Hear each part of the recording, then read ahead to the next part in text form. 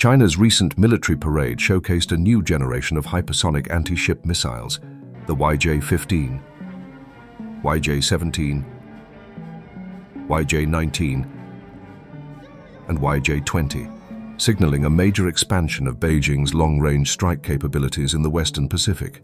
The anti-ship missile formation consists of NG-15 missile and NG-19, NG-17, and NG-20 hypersonic missiles. The missiles can be deployed on multiple platforms, such as carrier-based aircraft, surface vessels, and submarines, featuring long-range strike, fast speed, and strong destruction. They're sharp weapons for striking enemies on the sea. State media highlighted the formation's ability to launch from warships, aircraft, and, notably, attack submarines.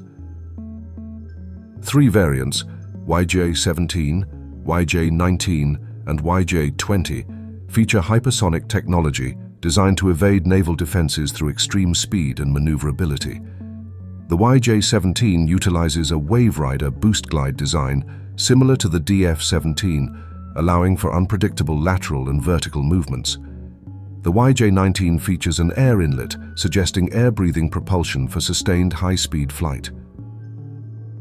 The largest system, the YJ-20, employs a biconic configuration resembling the DF-26D, enabling near-vertical terminal attacks on high-value targets like aircraft carriers.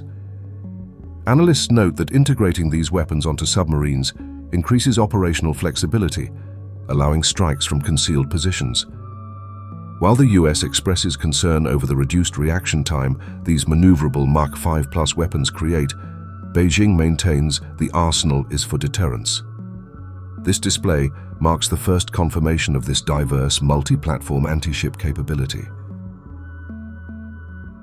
Thanks for watching. Please give a thumbs up or subscribe if you enjoyed this video. See you next time.